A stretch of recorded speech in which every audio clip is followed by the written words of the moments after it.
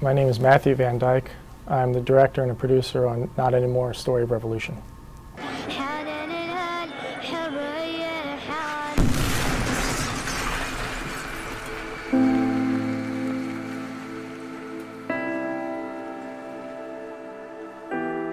It's the story of the Syrian struggle for freedom as told through the experiences of a young male rebel commander and a young female Syrian journalist. You know, when the war started, my friends were telling me that nobody's helping them. Why doesn't America help them? And they looked like they were going to be wiped out, so I decided I need to help my friends. You help your friends move a sofa in their apartment, you help them overthrow a dictator or whatever, it's the same thing. I've never blurred lines between different things that I do, and in this case I was very clear that I'm an activist filmmaker.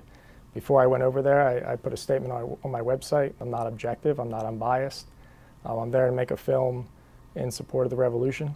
I have the freedom to do something I believe in, and not a lot of people can say that.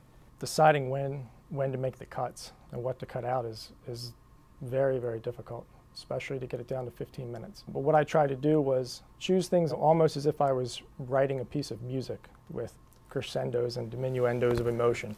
When you're really trying to affect people's emotions, you can't just show destruction and sadness. You have to show hope and resilience. And when you hear people in their own voice telling you why they're doing something, in this case, why they're fighting, you hear them tell stories, you know, you can't capture them in a photograph. I'm happy with the end result of the film, and the film's already, I'm showing it at some fundraisers for Syria, and it's helping organizations raise money. AFI DOCS is pretty much the most important serious documentary film festival in the world, and it's in Washington, D.C. So when you have a policy-related film like I have, it's definitely the place to be.